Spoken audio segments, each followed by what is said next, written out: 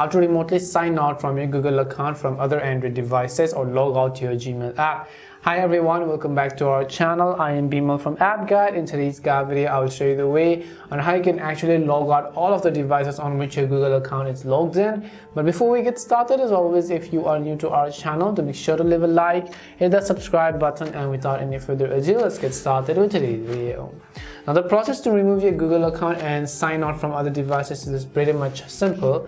So all you have to do is you have to go ahead and then open up the Gmail application on your phone. Once you open up the Gmail app, you'll see all sorts of various interactions such as this.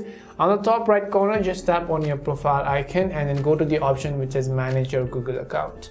Once you go to manage your Google account, you'll see all these options again. What you have to do is you have to go ahead and then select the option which says security. So just go ahead and then select security. As soon as you tap on security, what you want to do is you'll see all of these options again. You have to look for the option which says devices. So you can see your devices and go ahead and select manage all devices.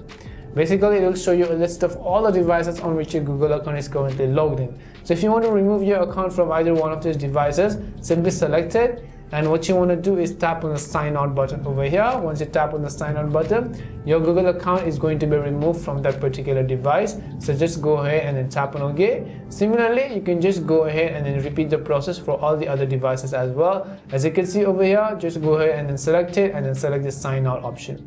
And this is how you can actually sign out of your Google or Gmail application from all Android devices.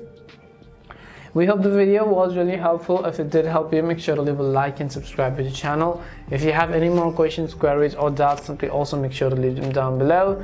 Thank you very much for watching till the end of this tutorial, and see you soon in our next video.